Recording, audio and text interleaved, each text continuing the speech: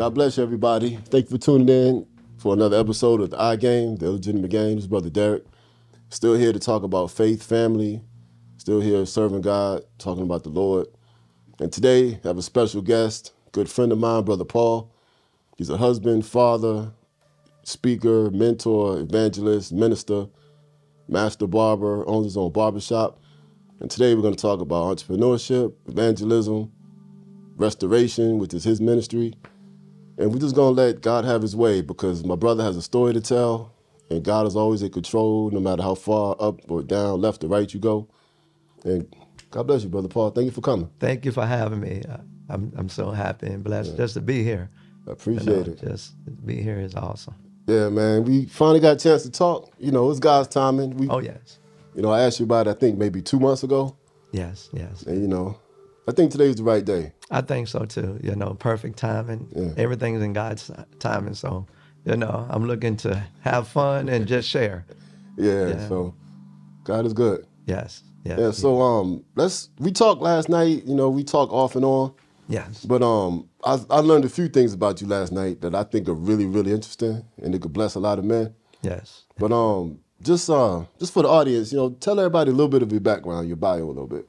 Well, I was born and raised in a little town called Cumberland County. Cumberland. Probably about an hour, 20 minutes, hour and 30 minutes from here. Yeah. You know, born in the country and big family. No brothers and sisters, no siblings, but uncles, aunts, you know, a lot of cousins. A lot of cousins. And we all, you know, we have done manual work throughout our lives. You know, some of the things, a lot of people probably that's listening probably won't know what I'm talking about, but poke wood, tobacco, you know, baling hay, anything manual, we did it, you know, so. Wow. Yeah. So you know what it's like to get up at 5 in the morning. Oh, yes. Yeah, I did my manual work when I was younger. Yeah. As I got older, I kind of transitioned from that, you know, but yeah, family, hard workers, yeah. Yeah, because my dad, he grew up in Louisiana, and they used to pick pecans, watermelons. Oh, yeah. Cut the head off chickens. He was doing that when he was young. We did it all, man. We did it all, you know. But I'm thankful for that because it taught me the importance of hard work, you know, that if you want it, you got to go get it. You got to get up early, you know. Get up before everybody else. Get out there, make the money, and do what you got to do to survive. What age? So was it like an agriculture farm or an animal farm? Like which one was it? Basically, it was just like for an example, I talked about pokewood. Yeah. Pokewood, basically, you go out there, cut down trees, cut them up into logs, 8-foot logs, put them on a truck, take them to a place called a wood yard, and they would take it, put it on a weighing scale, the truck, get the money, go back out, get another load. And we did this in the hot summertime, like 100+ degrees out there. Okay. Now, I'm gonna keep it real. I wasn't like some of my cousins that really did it. I mean, they did it like constantly. I did it here and there. Okay. So, you know, but I knew the meaning of it, you know, from what it was. Yeah, you said tobacco too. Tobacco, baling hay, tobacco, hanging tobacco in a tobacco field, in a tobacco barn, you know, and just, you know, a lot of manual work. Yeah, a lot of manual work. So it wasn't a lot of animals then? Not a lot. Okay, no. So you didn't have to milk cows? No. I ain't doing it more. So it was more agriculture type stuff? Yes, sir. Yeah. Well, you made a little bit of money then, right? No. Oh, really? No. You made a few dollars here and there, you know, because I was young. I was a kid, you know what I mean? So my family took care of it as a way of chipping in and, you know, helping out. Oh, so your parents got all the money? Yeah. Okay. all right. So, so the family won. Oh, yeah. Okay. You know, made a few dollars or something, you know, for a young teenager to make some money, get some clothes. Yeah. Yeah. Yeah, when you chip it in, then they feed you that night, you feel like a superhero. Oh, yeah. Exactly. Okay. Yes, sir. Yeah, because my dad, he did a little bit of both. Oh, okay. The cows, the chickens, the watermelons, he said the pecan trees. Yeah. So he did a little bit of animals and the agriculture. Gotcha. Yes, sir. So it's because my grandfather had a little farm on top of a hill somewhere. Oh, wow. It was an area called Colfax. Yeah, the bigger city was like Pineville, Louisiana. Gotcha. Wow. So he told me some of them stories. Oh, okay. Wow. Yeah, matter of fact, I'll tell you this one real quick. They used to have to walk behind a pickup truck and bend down, pick up the watermelons, throw them in the back of the pickup truck while it was rolling. Oh, wow. So imagine doing that 8 hours a day. Yeah. Very strenuous. Yeah. Bending. Yeah, I still remember the day my dad picked me up off my feet one day. Like, I decided to, yeah. Oh, wow. I grew up too fast. Yeah. I said something about sitting his head. He went, Wow. that's when I was like, okay. Picking up all the watermelons, going on the farm. And you just strong for no reason. Strong, yes. Poke the same thing. Strong. So yes. everybody in your family. 12 years old, looked like you've been lifting weights. Yeah. Yeah. He's ready for football. Oh, yes. Yeah. They were. My cousins were. Yeah. All right. So when did you make the transition from the rural life to like the city life? Like around high school? No, not high school. It was back in 2006. Not to go too far back too fast, but, my family and I, we lived in the country, of course.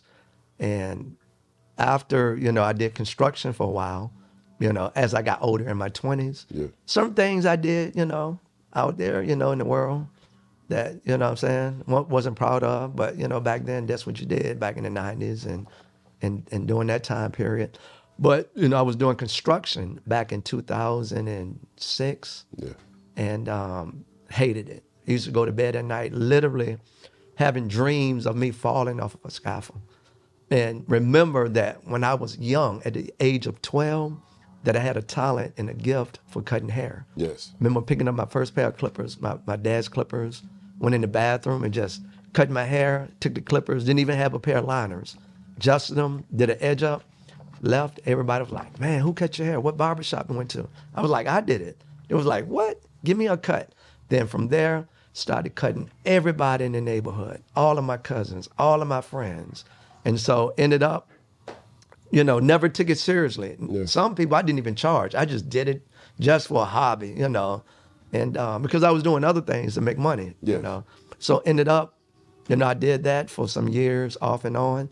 But the construction job was the thing that, I went through a time period where, I needed extra money, wasn't any money coming in.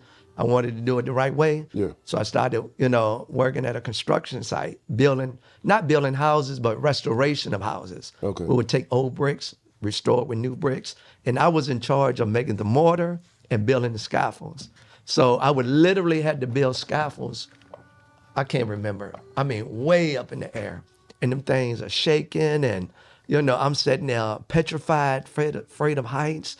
Going to bed at night dreaming that I'm falling. I was like, I can't do this no more. Wow. And God brought to my remembrance, remember you used to cut hair. Barbershop. So I was like, man, I went to one of the deacons in the church that I was in. Yeah. And that's back a little bit further. I'm going to share with you my testimony, how I got to that point. Okay. But I told him, I was like, I'm thinking about going to barber school to cut hair. I'm doing this construction job. I don't like it. I hate it. He was like, let me contact the owner of a barbershop, which was called Agape, a Christian barbershop, owned by a Christian man of God. He was like, I'm going to contact him. I'm going to introduce you to him. Gave me his number. I called him, set up a meeting, went, talked with him, sat there, still had my construction clothes on. He used to talk, he teased me about it all the time. Yeah. Said, man, you came here with a dirty T-shirt on and some boots, man, from the country. And it was like, I saw God in you. And he said, I'm going to give you an opportunity. I'm going to put you in school. His name was Mr. Mac, Mr. Yes. McGeorge. I'm going to put you in barber school. I'm going to help you get your license. I'm going to allow you to cut hair, teach you. The barbers here are going to work with you. Then within a year and a half, you'll be a certified barber. And now this is the thing that was so crazy. During that time, I got laid off from the construction job. Yeah. So during 3 months of layoff, I didn't have any money. So when I met with the owner of the barbershop and he gave me the opportunity, the day that I agreed to leave the country, which I'm comfortable being at, being in the country around people and this is going to sound kind of strange, but back then, our parents told us, don't go to the city. People get shot down there all the time. It had a bad stigma to it. Yeah. But I was like, man, I'm going to do something different. I got to get away from the country and make some money and do something different. Yeah. So Kane gave me an opportunity. The day that he hired me, I was laid off from the construction job. I went and got my barber spark and a few items that I need, a few tools. The owner of the construction company called me like, we're going back to work Monday. I'm going to pick you up. You can be ready.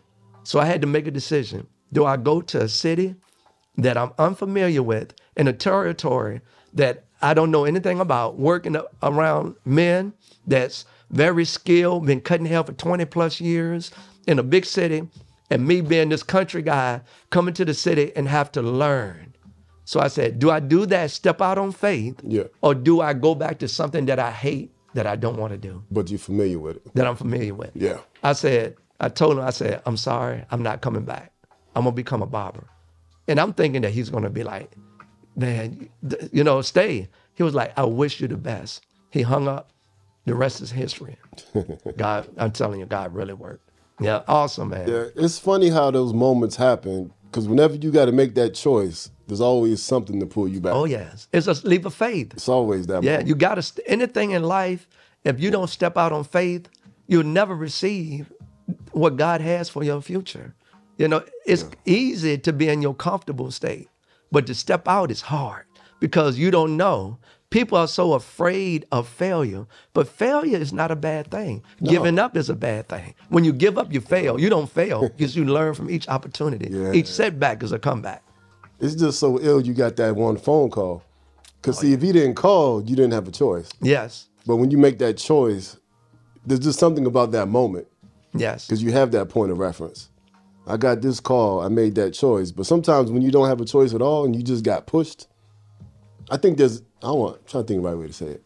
Sometimes I feel like there's just a little bit more power or pride to it. Right. Because I made a choice. Yes. And stepped out on faith. Yes. So God's still with you. Yes. But you had a choice. And that's the thing. God literally led me there. Like it reminds me of Abraham when he told him, said, get out from your kindreds and from among your people, your comfortability, and go to a land that I will show thee. I just stepped out on faith. And I felt myself being led by God. And once he did, I trusted him because I knew he knew what was best for me. How long was that phone call? When I spoke, a few minutes. Literally, I knew. Okay. Yeah, I knew right then and there. I didn't even hesitate. I was told, look, I'm gone. Okay. I'm not coming back. I'm going to step out and I'm going to become a barber. All right. You ain't had that 5 minutes, I'm going to call you back. No, it was instant. Okay. Yep, I knew this was what I wanted to do. Did it help that you already been cutting hair? Did that already? It did. I knew that I had a gift, but I had to sharpen my gift and had to build a skill. Because barbering is a skill. You have to, what I'm saying, you got to learn a lot of not just cutting hair, but there's a lot of theory that you have to learn. Okay. Nursing, the theory part of barbering and nursing is almost identical. You got to learn every part of the body. You have to learn all the different chemicals, what to use, what you can't use. Yeah. You got to know how to population control, where disease is not, how not to spread diseases among different clients. I mean, it's a lot, but I put my mind to it and I did it and went through it. And one of the good things, I do apprenticeship, I give back. Okay. So I help other guys and help other people get their barber's license. Yeah, you said Agape, right? Yep, the shop that I was at was called Agape Barbershop. And what part of Richmond was that in? South Side, right in the South Side Plaza. Okay. Yep, okay. Christian Barbershop, sold out for Christ. Yep, awesome. Okay. Yeah, that's right. Is it next to that Jamaican spot? It's right beside the Beauty Supply. The Beauty Supply. Yeah. And Mr. Mack, if you're listening, I want to say thank you for that opportunity. Shout out Mr. Mack. Yes, sir. Yeah, it's God put people there. Oh, yes. I always call God the ultimate chess player. Oh, yes. Yes. Just setting stuff up, waiting for you to wake up to it. Oh, yes. Because you were cutting hair at 12, so you already had a little bit of inspiration. I had it. I knew I was good. I just, I was good as a talent. I just had to build my skill, become good, really good. Well, let me ask you this. You ain't never thought about cutting hair in Cumberland? No, because it's only one barbershop. There was two. One gentleman had a barbershop at his house. Yeah. In the other shop, there was one barber that literally cut everyone, and he didn't really give any opportunities. Okay. No. So it was like, I do my own thing. I don't teach. I don't need anybody. So you weren't going to grow out there? Nah, I had to come to the city. Yeah. God will make you grow. Yes. Oh, yes. Yes, sir. Yeah. So what age was this? 28. 28. Okay. 28. So you was already married at this time? Yes. Yep. Okay. Yep. All right. Well, that's matter of fact, Can you share that testimony about the heart? So Yes. Yeah, because that led up to your salvation, right? It did. It really Okay, did. yeah, let's talk about that. Okay. Yep. I share this quite often. Yeah. Some of y'all might hear this again, be like, I heard that testimony, but Yeah, because I want people to hear about the healing. that's my testimony. And it's a powerful Yeah. testimony that God has given me. So Ladies and gentlemen, God can and will heal. yes. Pray for his will. And brother, how'd that go? So basically, when I was young, I was raised in church. My mother, my parents, Southern Baptist, love God. We went traditionally.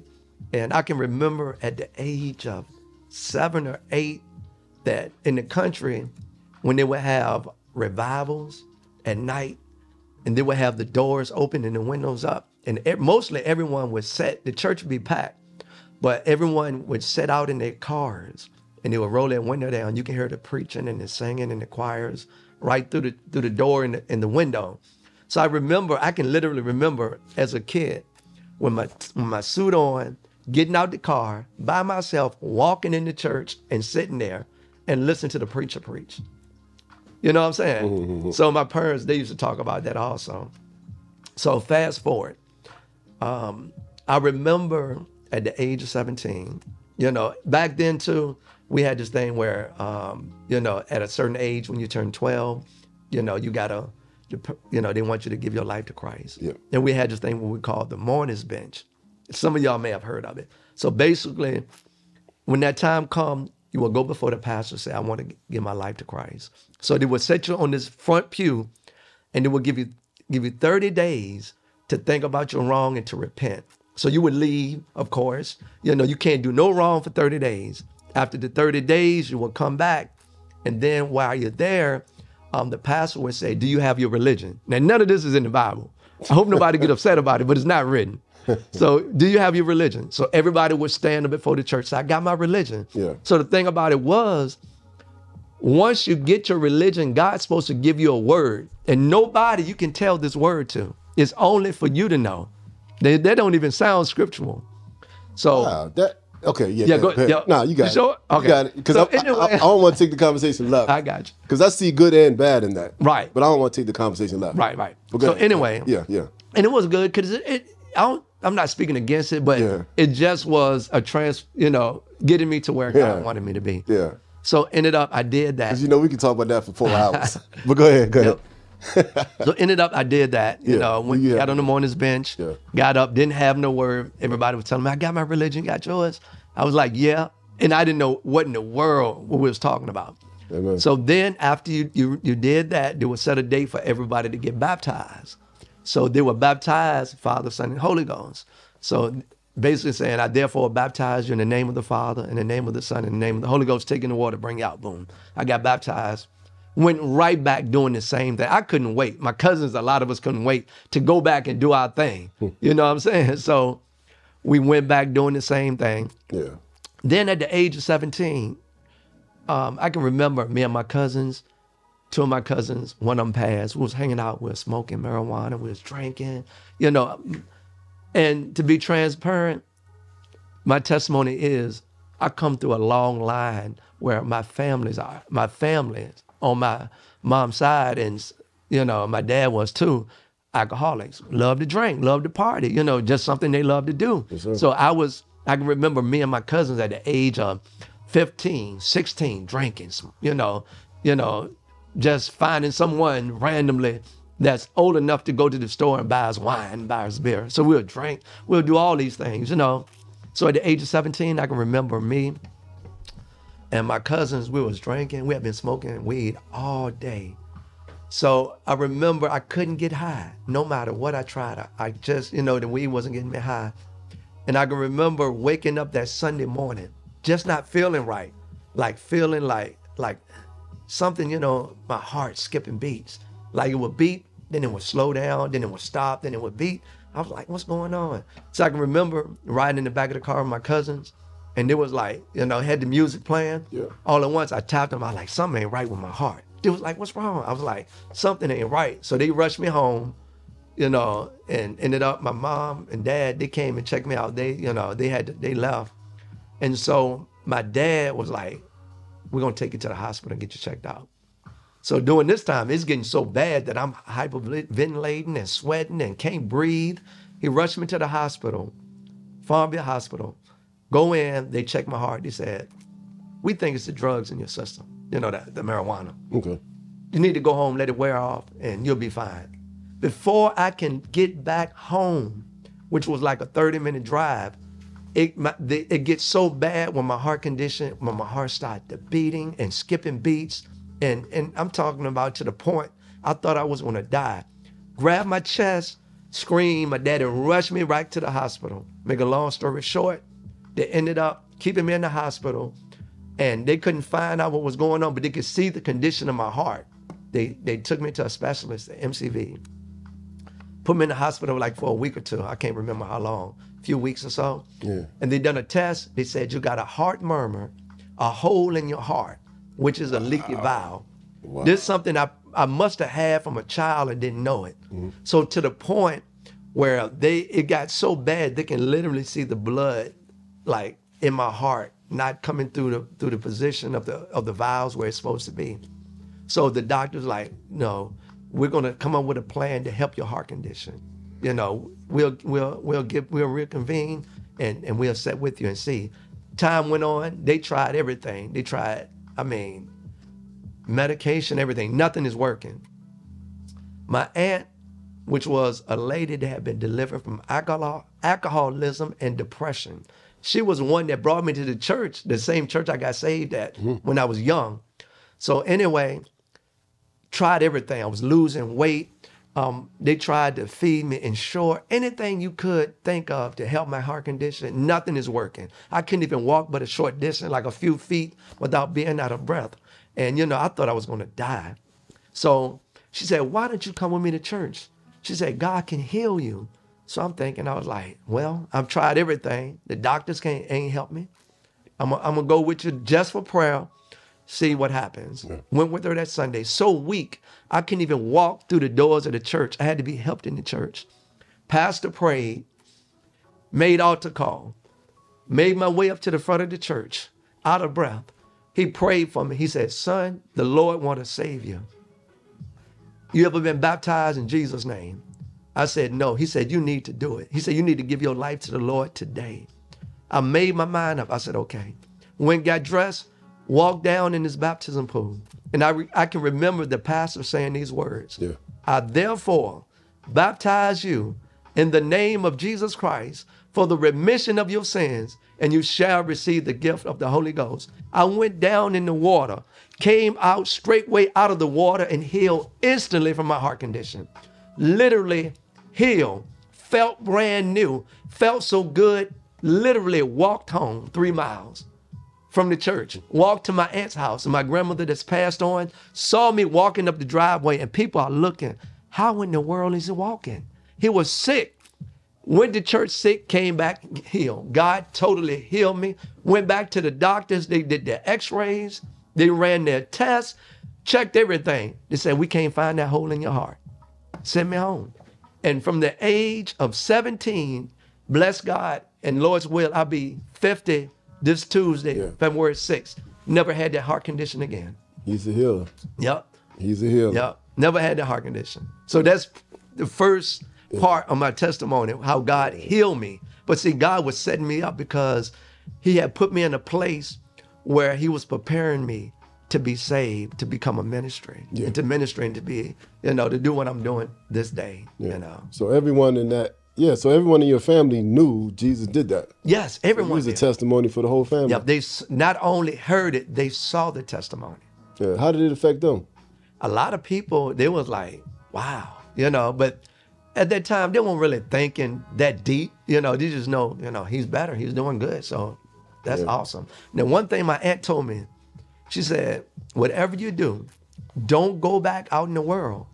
Don't go back drinking. Whatever you're doing, leave your old friends alone. Stay in the church. Get filled with the Holy Ghost. Yeah. Don't leave. Don't go back. So I did good for a minute. Don't you know what happened? All my old buddies and my old friends. Yeah. Hey, my nickname was Pee Wee. Everybody know me by then. Hey, Pee Wee, come to the house. Cut my hair. I need a haircut. Get me fresh. And during that time, I had stopped because I was so sick. So I said, well, ain't nothing but a haircut. Ended up going, cutting hair, backslid, ended up back out in the world. And this time it's worse than what it was before. Because from the age of 17 to the age of 28, the enemy had me out there doing things that I should have been dead or in prison for. Now, I didn't kill nobody, but I'm just saying living a lifestyle of sin and disobeying the laws of the land, where I should have been dead or in prison, just doing stuff that it wasn't even in my nature, trying to impress people, wanting to fit in, and all that time, God was still pulling on my heart. So in the year of 2002, I ended up seeing my father get killed in a plane crash. That's how I gave my life to Christ. And I'm going to be transparent. The enemy had me out there dealing drugs and everything, just to be honest, And that was still in Cumberland? Yep, still in Cumberland County. Yeah. Making money, doing all this and that and the other, running from the police, doing just stupid stuff. But God still had his protection over my life. Yeah. So ended up, I remember going to bed at night, seeing my father on that Tuesday, and talking to him. I was cutting his hair. Now, I come from a mixed background. My dad was white, my mom was black. My dad was a military man. He was a Navy. He was a merchant seaman. He did all that, and he took care of me and my mom. He would go out, stay 6 months, come back, buy a house, buy everything we needed. Always sent us money. Very great provider. Yes. But he stayed gone a lot. And my mother, she had her own struggles. We all did. And so ended up, had the heart condition. Then from that, when I seen my father got killed, and this is the part I wanted to say. Yes, sir. I went to visit my dad and talked with him, cut his hair. He said, I want you to come. He was a private plane pilot. He owned his own private plane. He'd been flying during the time he was retired. So I went to visit him, cut his hair. He said, I want you to come back Thursday. I said, okay, I'll come back. At this time out here doing all this crazy stuff. Police probably looking for me and everything else. Just couldn't find me. You know what I'm saying? Yeah, you was wilding. Wilding. So in the country. Yeah. So went home that night. Had a dream that Wednesday night that I was dead in a casket. I literally saw myself in this casket. Woke up with such great fear. Like, what in the world is going on? Got up, went to see my dad, and followed him to the airport. And during this time, I'm feeling like something ain't right. Something as bad is going to happen. But I'm thinking it's going to happen to me. Seeing my dad got in the airplane. He went on the strip. The runway. Runway. Yeah. I remember he went down once, came back, taxiing. Went down the second time, came back. The third time, I see him pull a lever, the level, and went up. And as he's going up, about 250 feet in the air, he's going towards this electric pole. And he tried to overcorrect it, about 250 feet, and lost control. And I remember seeing him crash behind the airport, behind this area that was a chain fence. I couldn't get to him. When he crashed, I'm not even in Christ. I fell on my knees. The first thing I said was, Lord Jesus. I ran, tried to get to my father, couldn't get to him. Dialed 911, couldn't get an answer. Jumped in the car, ran near the nearest house by the airport, told him to dial 911. My father just crashed his plane. Channel 12 News, helicopters, ambulances, all of them came. They had to end up, the fire department cut a right away to get to my father, put him in the helicopter and mid-flighted him to MCV. I jumped in the car. It took me 2 hours to get there. Yeah. Got to MCV. I'm thinking he's still alive. The doctors and the clergyman, as soon as I got there, called me into this little room, set me at this desk. Said, I'm so sorry to tell you that you lost your father. Man, that thing broke me down. And I was like, I can't believe he's gone. I went home that night, and I'm telling you, so hurt, literally crying in my sleep, moaning and weeping. And as I'm crying and weeping in great sorrow, the Lord Jesus Christ in my subconscious appeared to me. And these are words that he told me. He said, son, if you don't come back to me now, you will never make it back. Man, when I woke up, and I tell you, man, I felt the love of God, but I felt the urgency to get back to Christ. Man, I got up. I didn't know what I was going to do. Now, the same pastor that baptized me at the age of 17 through my aunt, because she was a member of that church, she said, why don't you get him to preach your father's eulogy? He preached my father's eulogy. He says, you need to get back into Christ. I said, I know. I said, I want to come back. I don't know how. I said, I'm out here doing this stuff. He said, just come as you are. I came back to church, rededicated my life to the Lord. God filled me within 2 weeks with the Holy Ghost speaking in tongues. Took a man that should have been dead or in prison. Within the first year and a half, God put me into the ministry. Went out through the country preaching the gospel everywhere. So that's just a portion of what God did through my life now. When you were traveling, what church were you with then? The same one you got baptized in? The same one. It was an apostolic church. It was called Apostolic Holiness Church. And that's out in Cumberland too? In Cumberland County. Okay. Yep. Straight, baptism in Jesus' name, Holy Ghost, filled with the Holy Ghost, speaking in tongues. And how old were you at this time? You said 31? I was 28. 28? Yeah, okay. 28. Okay. Turning 29. Okay. Well, what age did you get married? Oh, man. This is before the plane crash? Yeah, well, I went through, I was married before then, previous. Okay. And then, the Lord blessed, and I got remarried again later. Okay. Yeah. What age was that?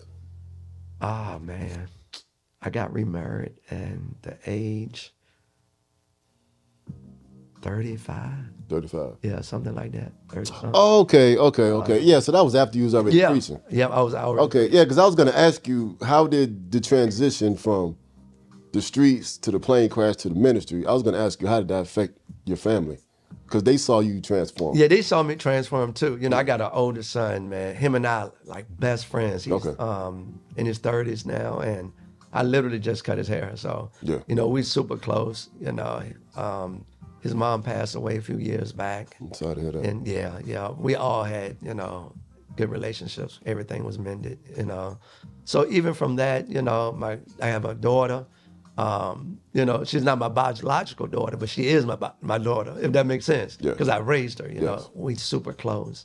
So, just during that time, when I was still trying to find my way, because I went through stuff. I'm gonna say this just to keep it real. I thought when you get saved that everybody in the church is angels. Nobody's sin. I didn't know that everybody got something to work on. So things that I went through, was pretty difficult, pretty challenging. But God allowed me to go through what I went through, because it took me from the country through there right to the city. And that's when God really began to work in my life. Yeah, 'cause my mentor, when we used to sit through he's the one that taught me Hebrew and helped me understand the Bible when I was 28. Because my real awakening when I was 28. But he used to tell us all the time, the church is a hospital. It is, yeah. And we all coming because we're sick of something. Right. We all have something we were dealing with. Oh, yes. And either we went through it in the past or you're dealing with it now. Oh, yes. So we're supposed to share our sicknesses to help people. Yes. So if I got healed yesterday, I can help you get healed today. Exactly. But if everybody's putting on this front that you're not everything's sick, perfect, yeah. Now you don't get any healing. You're preventing somebody else from being healed because you're not being real.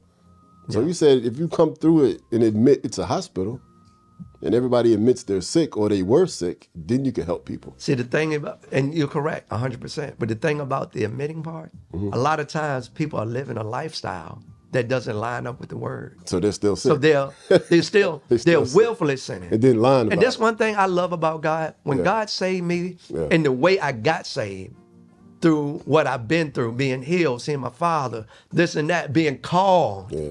You know what I'm saying? God literally speaking to me, saying, if you don't come back to me now, you'll never make it. All these things. I want to talk about that too. Yeah. I'm telling you, you know what it did? It gave me a respect. And one thing I told God, I would never be a type of minister that would be in the pulpit and preach one thing and live another. I can do it. Man. I don't understand how pastors and preachers, we all make mistakes. Now, willfully sinning, yes, we're imperfect. And I had to learn that. I'm going to make mistakes. Yeah. But one thing I refuse to do is to tell you got to live a lifestyle unto Christ, and then I'm doing the opposite of what I'm telling you to do. Yeah. Paul said, he that preached the gospel first must live it. I said, before I be a hypocrite, I'll shut the Bible, sit down and shut up. And that's when the enemy knew it too. That's why when he knocked me down, he made me stay down for a little while. And then, what's the other scripture? You're held to a higher standard because you know more. Yes. But that, like my mentor was talking about the sick part, like I love this guy because he was there when I had my transformation. Like, you know how Paul had Ananias and the scales fell off? This man was my Ananias. So I quote him a lot and I love him a lot because I needed him at that moment, right? So another thing he used to talk about is, like you said, people willfully sinning. Yes. If you're still going to church and you're willfully sinning, like he used to tell us, be honest about it. Because then God can get to the root of the matter. Exactly. Because why are you doing what you're doing? So it's better, matter of fact, I told a friend of mine this earlier this week, if you know you're in sin, it's better to keep going to church and not running from God. Oh, yes. Because if you're still going to church, you know you need Jesus. Exactly. But be honest about it. Yes. Whatever that sin is, whether it's, alcohol, drugs, women, whatever it is you're doing, be honest about it, and then you can get to the root of it. Exactly. Because there's something driving you there. Yes. When I used to abuse alcohol, it was bitterness. Because I was angry about a lot of stuff, and I just buried it with alcohol. Took me years and years to get to the point of freedom. Because what do? We tell people, we preach, stop drinking, instead of why you're drinking. Yes. So what I learned how to do in my evangelism times and ministering to people is get to the why. It doesn't do me any good to tell you to stop smoking weed if I don't know why you're smoking it. Correct. Why are you smoking it? Because there's one girl I used to date, well, we didn't date, but we dated. Anyway, her thing with alcohol, she used to drink a lot and smoke a lot, right? When we got to know each other better, she finally admitted what happened. Now, I wasn't a Christian at the time, but I still remember this night because it was a moment. So we were sitting in the room and she was like, yeah, because I asked her because she was a vegan too. So the conversation went all the way around. We were drinking and just talking, right? So she said, yeah, I'm a vegan. I was like, what made you become a vegan one day? She was like, yeah, I just don't like meat. Then we just kept talking, listening to music. And then she had a little tear, right? And I'm like, what's wrong? She was like, well, I became a vegan after my abortion. She had an abortion and they broke something.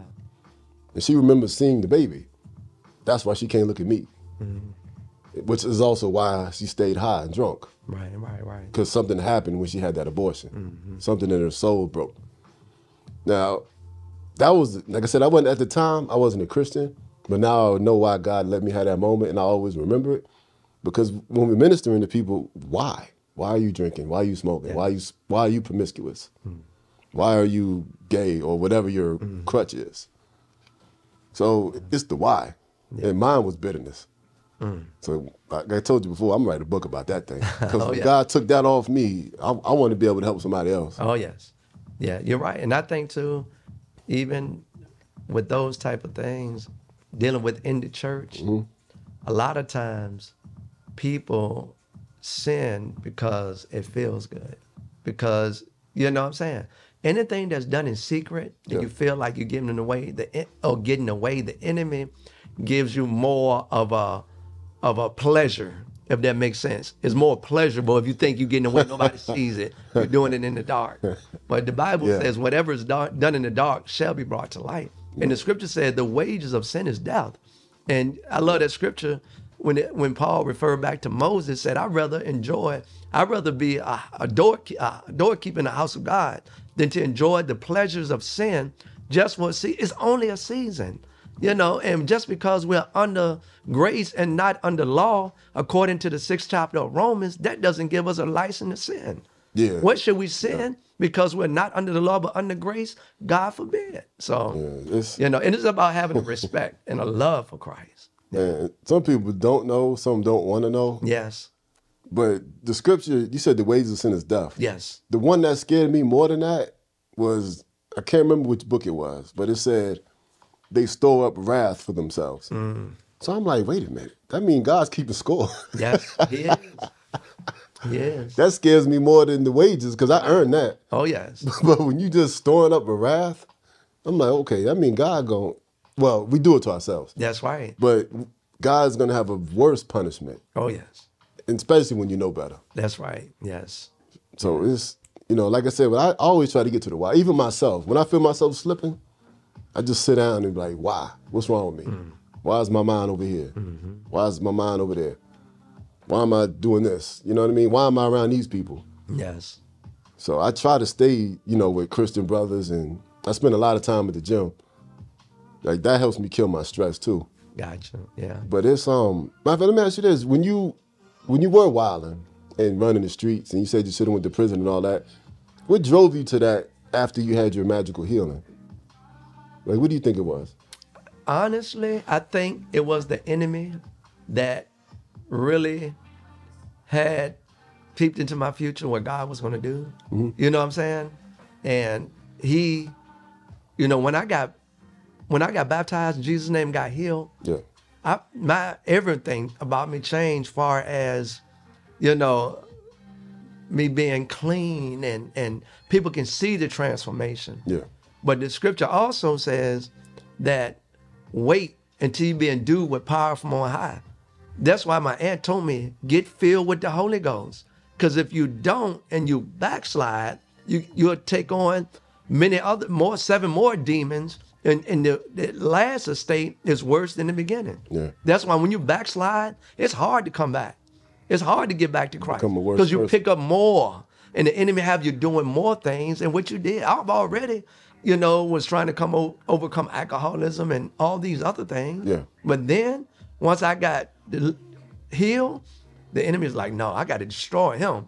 So that's why he had me doing the things that I was doing.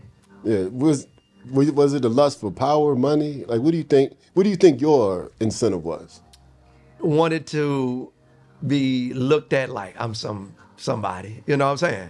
Yeah. Yeah, wanted people to look up to me. You want basically want everybody to, you know what I'm saying?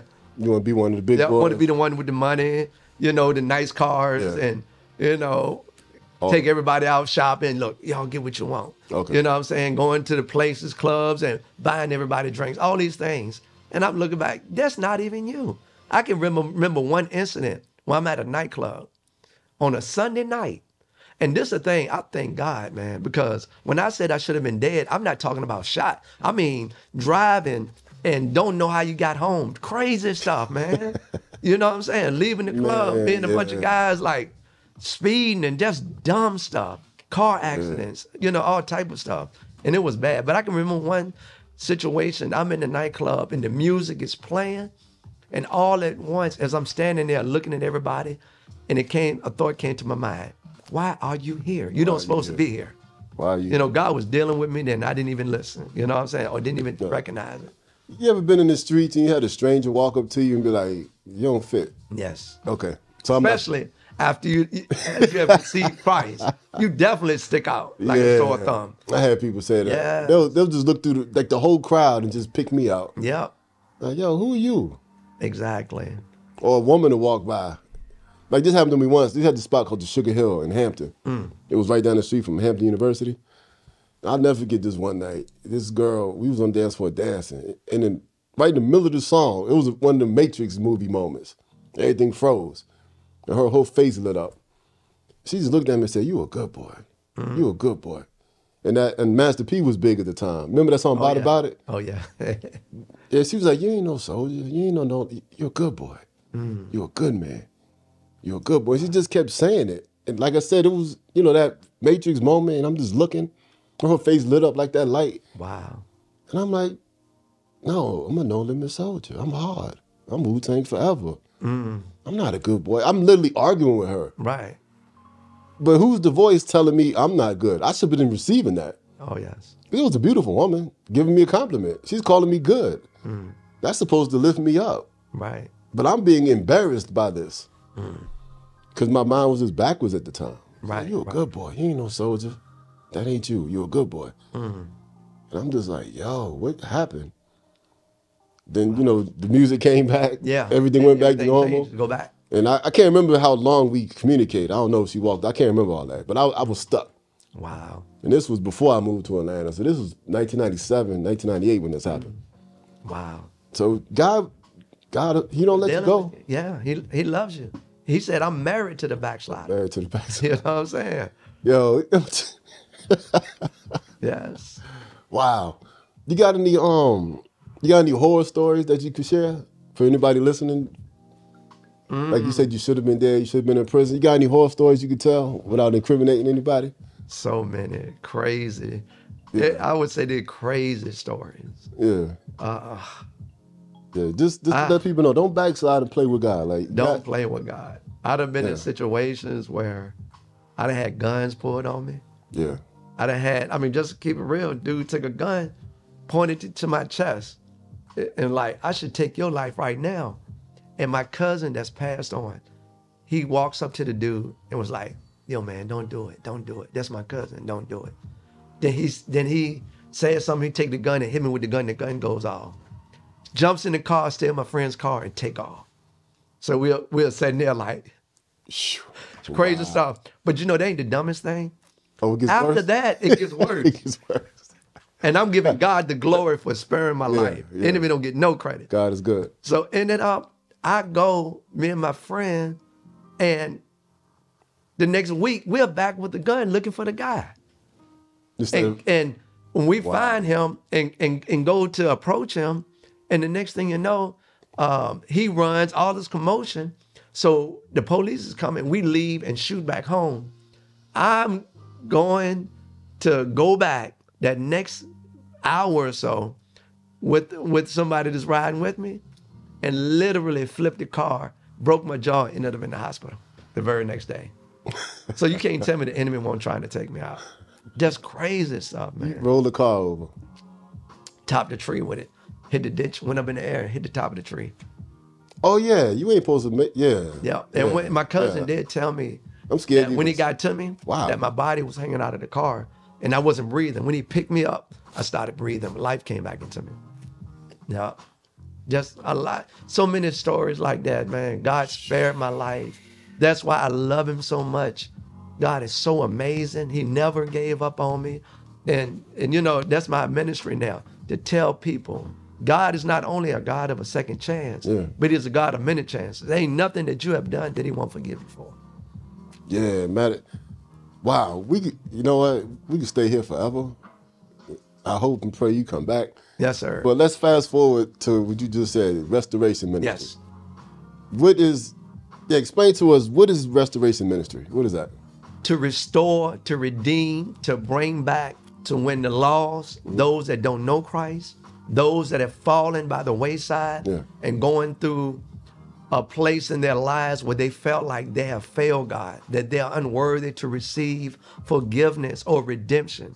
God has given me a ministry through what I've been through, and God restoring me through my situations and my downfalls, and going 9 years believing a lie that God would never use me again. You know, God has blessed me, man. And just to say God has blessed me with a beautiful wife. I have 4 sons. I have 2 younger sons, you know, an 8-year-old and a 10-year-old, beautiful children, a beautiful wife that's always stuck by my side, always encouraged. When I went through my situation where I gave up on ministry, so I wasn't gonna never preach again. I thought that it was too far, you know, and I had failed God. She never gave up. She went to church and kept praying and praying and praying. Next thing you know, God brought me right on back, you know. So that's my ministry now. And basically, I remember about 7 months ago, you know, we talked about it. I was in my own church for a minute. I had my own, you know, was in Georgetown High School, and then I rented a building from somewhere else. And one of the things that I'm going to say without going into much detail, that I left my covering, I was in my church that God had put me in, and God was using me. So I'm thinking, you know, God is using me now. I can go start my own church. Had someone that said they're a prophet said, yeah, God said, you need to go. Went, you know, and to get permission, you know, not even to get permission, said, I'm leaving. And you know, I was told, don't go. It's not time. I went anyway. And when you leave your covering, I was so busy pouring out into others, nobody was pouring into me.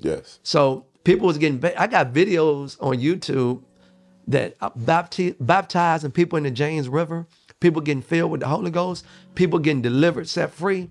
All these things are great.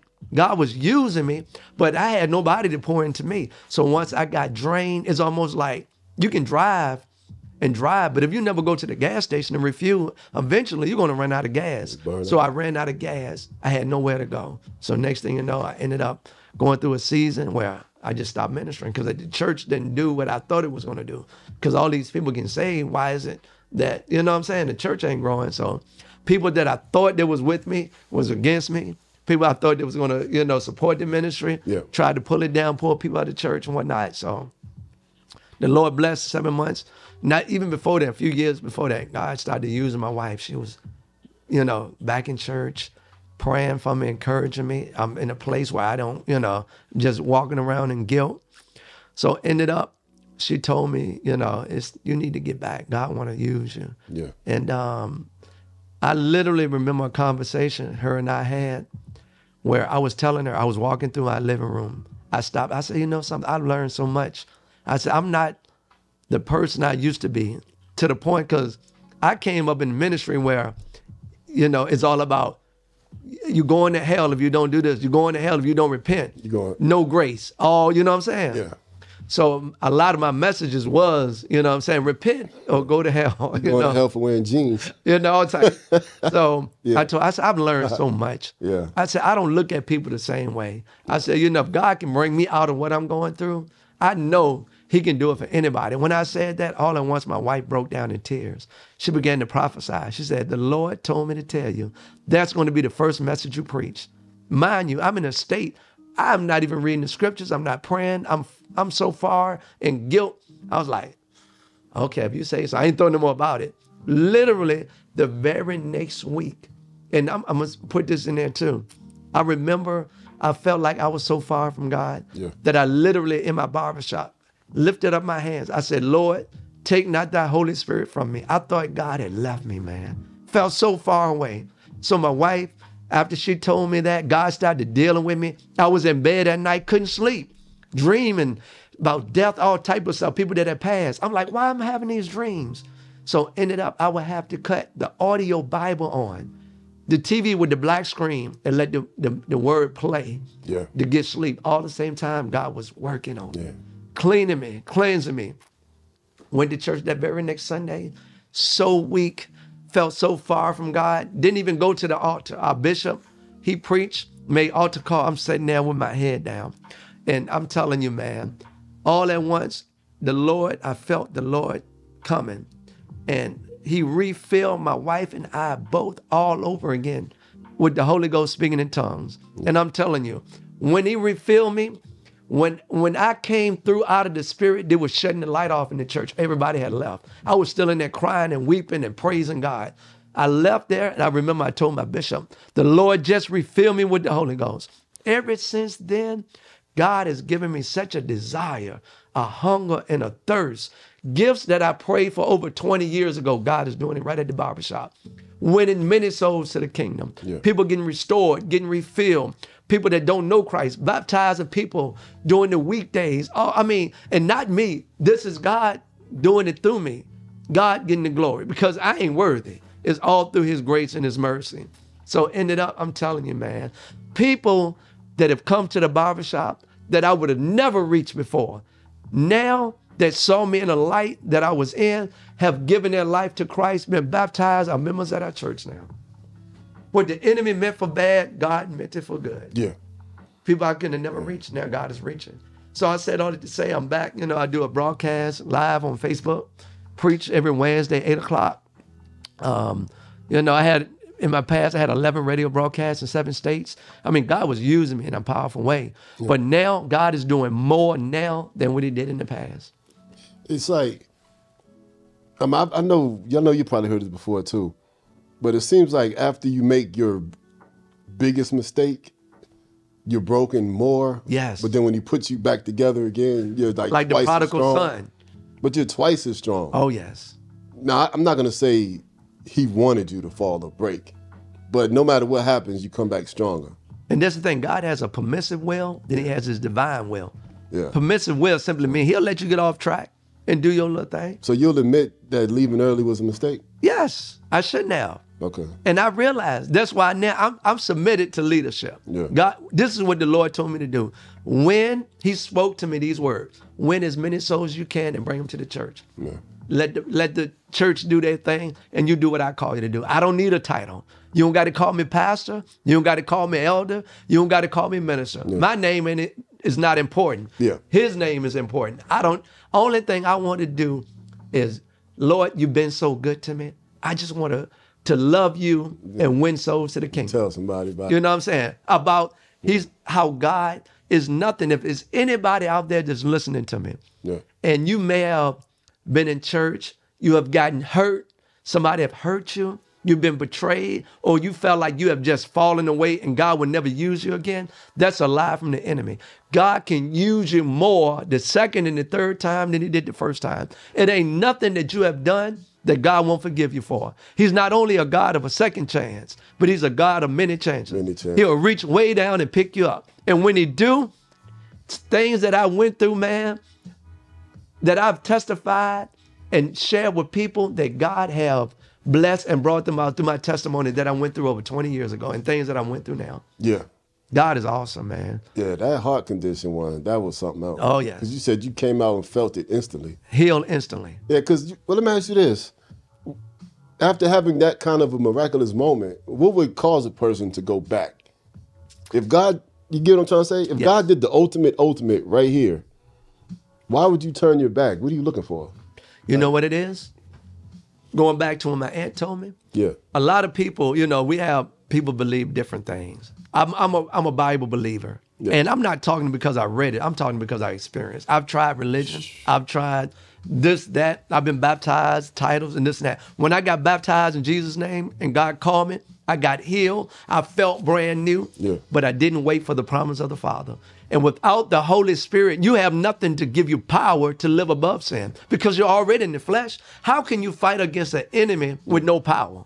So people go back because they didn't get they truly haven't received the power. Okay. Then, after you've been baptized in the Holy Spirit with the evidence of speaking in tongues, I'm telling you, when I got filled with the Holy Ghost, it's nothing earthly can describe how good it feels. Amen. It's nothing that I have experienced here on earth that I can use to compare to how amazing it feels when God fills you with his Spirit. Man, I'm telling you, you feel love, you feel joy, you feel peace, you feel fire.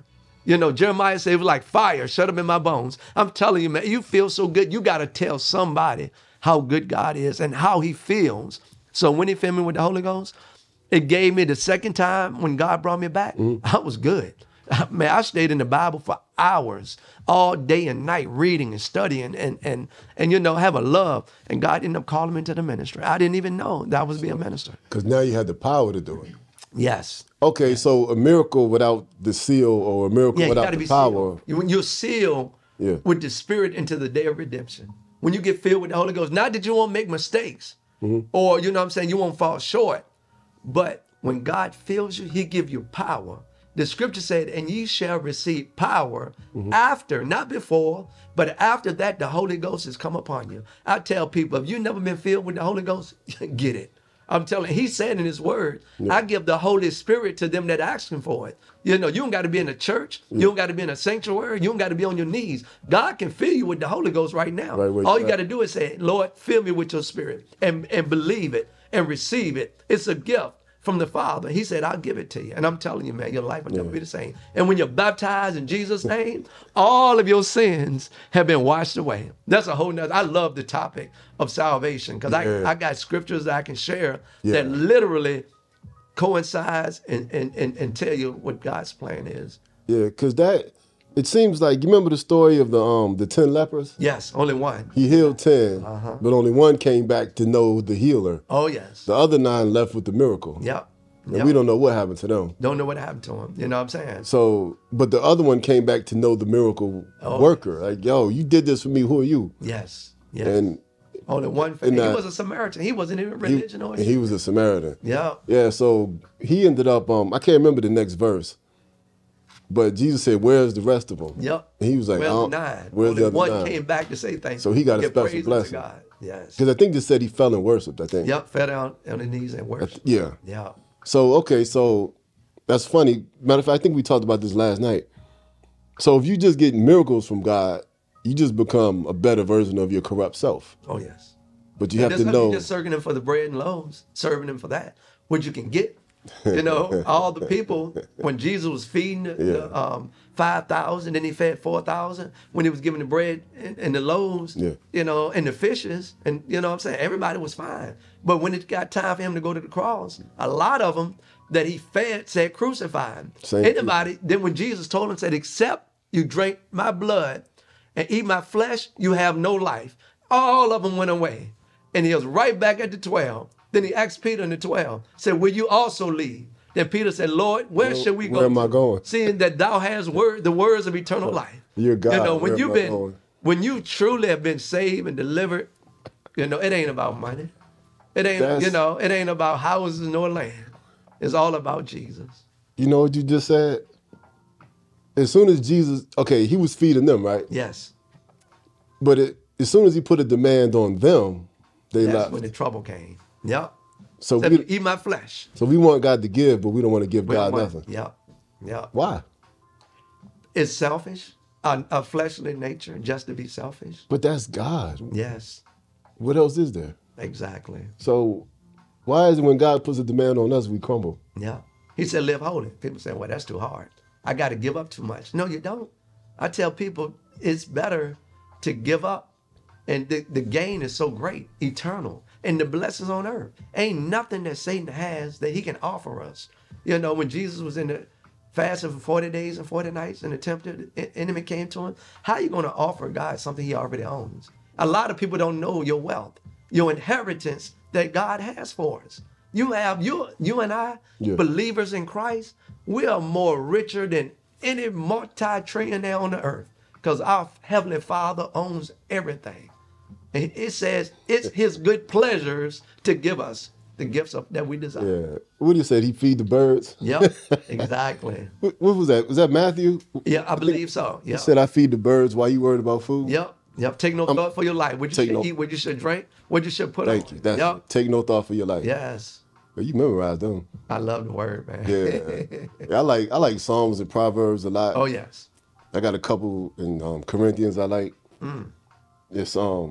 It's just something about the book of Psalms. Oh, yeah. I've been stuck there for a while. Yeah, I love it too. Yeah. I love Psalms 51, David. Yeah, so let me we're about to wrap up in a few minutes, but let me ask you this. What you own the barbershop now, right? Yes. How was it different being an entrepreneur, having your own thing now? It was. And the thing that's so amazing, my wife, she saw it in me. Because when COVID hit, the barbershop I've been at for almost 18 years, the owner decided time to close up shop. Because it was a ministry. It was a barbershop, but it's also, people got delivered there. You said agape? Yeah, agape. God's unconditional love. Yo, hold on. Wait a minute. I can't remember this brother's name. Did y'all used to have Bible studies in the back? Yes. Yo, I got invited to that Bible study. I can't remember the other guy. It was I'm wasting time now. But it was another brother I met. He invited me twice. He said, yo, we be having Bible studies at the barbershop. I came, because I was doing mental health at the time. Okay. I think it was 2016 maybe when this happened. Because I had clients that lived in the area off Belt Boulevard and Hopkins. Yes. I got invited to that barbershop twice for Bible studies, but I never made it. Oh, wow. It was so I could have met you back in 2016. Yeah. Wow. I didn't mean to cut you off. But, you good. Yeah, but now that you said that, I remember, because it sat right here. Right in the corner, right beside the beauty. Because is there America Best Wings next to it or something? Up a couple doors up. Yeah. Then you got the man, it's a small world. Yeah. I got invited to that Bible study twice, man. Right at the barbershop. Yeah. But go ahead. I'm sorry. Yep. No. Yeah. So I was there for 18 years, and when COVID hit, we was what was it, about a year or so? COVID. Everything shut down. Was it over? Yeah, 2020. Yeah, 2020. The whole year 2020. So the owner, he decided, it's time now. But good thing, one of the barbers that had been there much longer than I have, he owns the shop now, which is a blessing. Okay. But anyway, so I had to make a decision. Do I go back or do I step out, start my own shop? My wife's like, you need to start your own shop. You know what I'm saying? And the owner always told me. I'm going to cut you off one more time. Go ahead. That's the third time you got a word from your wife. Yes. And you went up. Yep. My wife, I can't wait till she see it because I'm going to lift her up. She is awesome. Man, God. Everybody watching, marry the right person. Yes. Men, marry the right woman. Women, marry the right man. This is the third time you said you got a word from your wife and your life got 10 times better. She always saw greatness in me when I didn't even see it in myself. Yo. She saw it, man, and she was like, you are an owner. You don't need to rent from nobody. I was like, you think so? She said, yes, do it. And when your so I wife stepped said, out on faith, man. And when your wife says that, you feel like Superman. Yes. Yep. So ended up, Wow. Lord bless. And when we met, you know, at the time, you know, I was single and God blessed us. Now, this one I'm going to say quickly. Yeah. Came to Richmond. Yeah. God blessed us. I met my wife at the barbershop. She was going in the beauty supply. Yeah. I asked her, can I do your eyebrows? Mind you, I hadn't been doing eyebrows at all. I did the lady before her, like a week before, and messed her eyebrows up. I wondered if she can get a lawsuit. You know what I'm saying? So I told my wife, I said, can I do your eyebrows? Yeah. She said, I'll let you know. She went in the beauty supply, came out. She said, if you mess my eyebrows up, we're going to fight. I said, okay. I said, I'm going to do my best. I said, I hope I don't mess them up. I did them. Yeah. Did an awesome job. Ever since then, she started coming back. Then, you know, we started talking. And next thing you know, on my birthday, my birthday is February the 6th. Yeah. I took her out on my birthday. Yep. Took her out to eat. I believe we went to Fridays. I believe we sat down and eat and talked and laughed, had a ball. Our third date, I told her I was going to marry her. I said, you're going to be my wife. She looked at me and said, I need to get away from you. I need to get away from you. He going crazy. I said, I knew it. Yeah. And the thing that is about my wife that I love, she's never been married. She don't have no children. She wanted to do everything right. She got saved through my testimony, witnessing to her while we dating, telling her about the baptism in Jesus' name, Holy Ghost speaking in tongues. Came to our church, got baptized, filled with the Holy Ghost coming out the water. Wow. You know, What year awesome. was this? What year was this? 2006? No. That was like 2000 and, my goodness, 10 maybe? Somewhere Yeah, because you came to Port years later. So you came to Port in 2006, though? No. Oh. No, it was about 2008. 2009. Okay, cool. Somewhere in that area. Yeah. Yeah, because we talked about it last night. Yeah. So I could have got the numbers Yeah. mixed up. But, man, I got to say this one more time. Ladies and gentlemen, Brother Zach. Marry the right person. Oh, yeah. I'm going to say it one more time, y'all. When you marry the right person and they give you that word from God, you become Superman or Superwoman, and you can't fail. That's right. And see, the thing that I love, God always, I've had people to tell me, say, man, God's favor is just on your life. Like when I make mistakes, God just say, I love you, man. Don't even I worry love you, about son. You know, come on now. You don't have to do that. You got it. You know, so God is so amazing. And we could talk about this forever too. But we could just do a whole bloopers show. Oh yes. About how many times, even when you do fall, you should have fell 10 feet, but you got to be like, look, I'm gonna let you fall 1 foot. Yes. Just to teach you a lesson. Yes. But you could have fell 10 feet because you made a big mistake. Yes. God is love. God is love. Yeah. He truly loves us unconditionally. The scriptures say that God so loved the world that he gave his only begotten son. God is love. And love is kind. Yeah. Love don't judge. You know what I'm saying? Now, it's going to come a time now, you know, God is love, but we are going to have to stand and give an account for the things that we've done in our bodies, whether it be good or whether it be bad. God loves everybody. He said, come now, not later. Let us reason together. Yeah. He said, come unto me, all you that labor. Labor simply means those that are in sin. God has a way out because the scripture said he don't want no man, no woman to perish, but that all would come to repentance now. But I love God, man. I love the Lord Jesus Christ because he's been so good to me. That scripture where it said chastisement, is that Romans 2? I believe so. I have to look at it to make sure. Yeah, he said, because God chastises his own children. Whom he loveth, he correct, he chastises. Yeah, I can't remember who I was talking to. We talk about God a lot. It might have been my brother. But I said, you know what? When I do get chastised, like when he does let you bump your head, I said, I'd rather get chastised now. Oh, yes. And pay for it now. Oh, yes. Than on that judgment day be like, oops. Yes. Because then it's too late. Yes. So if he chastises me now and says, that was wrong, do this better. Oh, yes. Or this is good, you can do this better, or fix that, whatever. I'd rather deal with it now. Yes. So I could repent now, have my conscience clear. So on judgment day, I can just say thank you. That's why the scripture says some men's sin go before them, and some come after. We want our sins to get right now, right now. We don't want to stand before God and God say, depart from me. You know, the Bible says that many are going to stand before me in that day. He said, Lord, Lord, have we not cast out demons in your name? Prophesied, done all these wonderful works in the church. And God said, I'm going to profess unto them, I never knew you. Depart from me. That's a scary scripture to think you've been doing all this ministry. All this church. And then stand before God because you did it for self-gain, self-wealth, and your heart wasn't right. You know what I'm saying? I can say this real quick. Because I've been through this. I had this moment before in my past. Because I grew up in and out of church too. A lot of people go into church, and everybody check yourselves. A lot of people love this church and that church leadership and that pastor and that system, but they don't know the real Jesus. Right. But they fit into that system. I don't want to call it a cult. I don't want to go there. Because I've been in churches where the pastor was daddy and his wife was mom. Yeah. And everything was about them. Right. You got to ask the pastor what color Kool-Aid to make. Mm-hmm. So, but you're accepted there and you're validated there. So people fall in love with that culture. Right. But you never know the Jesus who made it. Yes. You spend your entire life serving the pastor, the church, and the first lady. Yes. I've seen that before.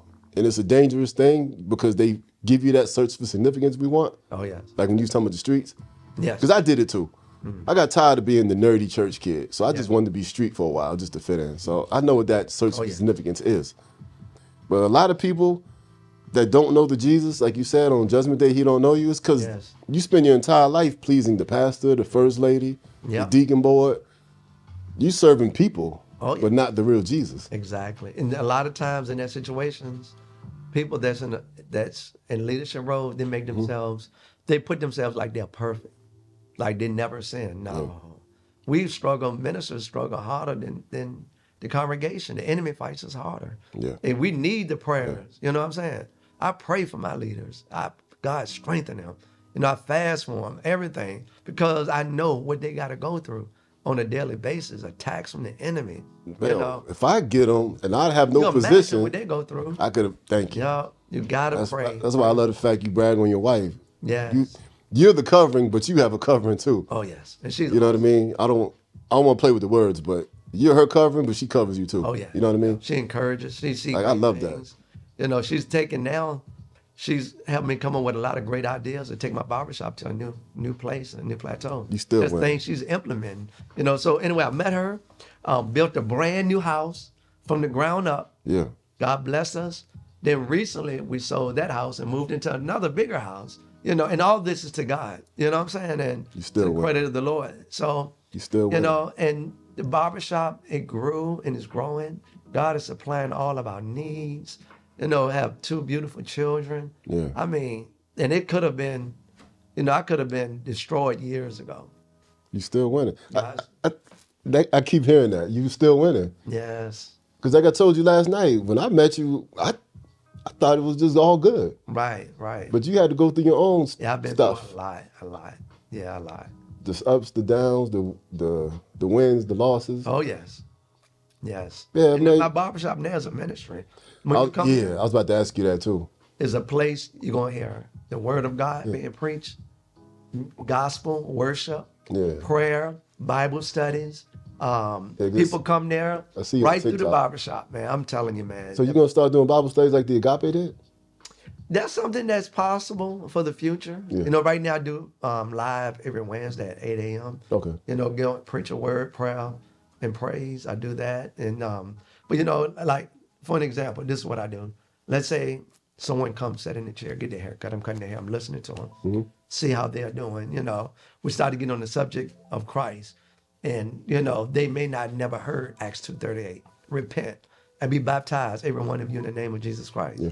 For the remission of sins, you shall receive the gift of the Holy Ghost. I'd be like, hey, you got about 15 minutes on you, 10 minutes?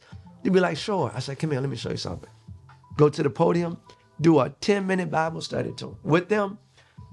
Many of them, straight through that Bible study, have come to the church, baptized in Jesus' name, some filled with the Holy Ghost, and they're members. Yeah. Right there, you know, spare the moment, because that's what God told me to do. Share the gospel. You know what I'm saying? All right, we're going to... Please come back again so we can talk I would again. love to. Yes, sir. But we're going to end this now. So I want to end with this. Your ministry's restoration. Yes. You admitted your zeal caused you to step out a little bit early. Too early, yes. Okay, so In 1 or 2 minutes, let everybody know, if I'm looking for God and I want to get saved, and you mentioned it earlier, but I don't know how, I'm too bad, what is that salvation evangelist message? In 2 minutes, like, how do I find God and not fall? What I would say, and through my experience and through the scriptures, Yeah. just believe the death, burial, and resurrection, that Jesus Christ died on the cross. But I don't know. But I don't know Jesus. Help me. I don't know Jesus. Help me. A lot of people. Yeah. I mean, let the world know. It would have to be presented the gospel. Yeah. You know what I'm saying? For me, if I was to present a gospel to somebody else, yeah, in 2 minutes. 2 minutes, I would tell them straight up. I say, look, I want to tell you, this is what I've been through. You know, I've been where you are. I may have been further away or whatever it is. I want to let you know that Jesus Christ loves you, and he died on the cross for your sins. Love. And if it was only you, he would have done it. You know, I would share with them first the love of Christ. Then I would begin to share it with them that we all was born in sin and shaping in iniquity. Why God sent his only begotten son to die on the cross for our sins. Once I began to let them know what sin is, disobedience, the fall of Adam and Eve in the Garden of Eden, how they transgressed. Then by one man, sin entered into the world, which was the first Adam and the second Adam, Jesus Christ, our Lord. So you believe on the death, burial, and resurrection. Then you repent, ask God for forgiveness. Lord, I'm a sinner. I admit I was born in sin. I'm in dire need of a Savior. So once they come into that revelation and knowledge that they need a Savior, they need to be saved, a lot of people would just say, now you just repeat after me. Confess and believe, now you are saved. I don't have no problems with acknowledging, Lord, I want you to come into my life, into my heart. Well, then the Bible says that he that believeth, in Mark 16:16, he that believeth and is baptized shall be saved. You got to go to water to get your sins washed away. Is nowhere in the scripture, in the book of Acts, you can find one person that did not receive salvation through water baptism and being filled with the Holy Spirit. St. John 3rd chapter in the 5th verse said, verily, verily, which means truly, truly, I say unto you, Jesus saying to Nicodemus, I say unto thee, except a man is born of the water and of the Spirit, that he cannot enter into the kingdom of God. You can't get around that scripture. Amen. So once you share with them the plan of salvation, immediately the Bible said they went the same hour and baptized them in the name of Jesus Christ. Then once you get your sins washed away, God said you shall receive the gift of the Holy Ghost. The Holy Ghost give you power. The baptism is when you're washed in the blood of the Lamb and your sins have been washed away. So I give them all of it. I'm not going to give you part of it. Yeah. We're gonna find some water. I've had people almost in the wintertime, I ain't had no way to baptize them. I took them in the James River in the cold water, baptized them in Jesus' name. Came out of the water, some came out. I've seen people come out of the water speaking in tongues. God done fill them with the Spirit. So then they got to be taught how to live holy. And I'm going to say this and I'm done. Yeah. Being born again. When a child is born naturally into this world, they're not walking and talking. Nope. You got to what? Teach them. Teach them. You got to feed them the milk. Disciple them. Disciple them. So find you a Bible-believing church that's going to preach to you the whole counsel of God. Teach them the word. Then they're going to make mistakes. That's all right. Get up. Keep going forward. You're growing into maturity. Then you'll become a full-grown man of God, a woman of God. Then you're ready for the kingdom to be used by Christ. Ladies and gentlemen, we're going to end with that. Love, Jesus, cross, repentance, believe, baptism, restoration. And we got it from Brother Paul. He lived it. He experienced it. He knows what it's like to go left and right. God restored him several times. I've been restored several times too, but tonight he told his story. And if you want Jesus, this is how you do it. You understand the cross, repent, believe, faith, and then get discipled. Yes. And barbershop. Yes. 7443 Midlothian Turnpike. Midlothian Turnpike. Right beside for more sales. I'm on the app called The Cut. No Average Cuts with a Z, C-U-T-Z. You can book all your appointments from there and just come, you need prayer, whatever. Yeah. It's a ministry and that's what it's there for. And let them know where to find you. TikTok, I'm Instagram. on TikTok under the evangelist Paul. Evangelist I believe Paul. it's under that. And Facebook, Paul Holman. You can look me up on Facebook. You know, Google No Average Cuts Barbershop. You can pull me up. Amen. And Yes. there's so much more we can talk about, but we're going to get to that. Yes. Restoration, ladies and gentlemen. Jesus loves you. God bless you. Peace.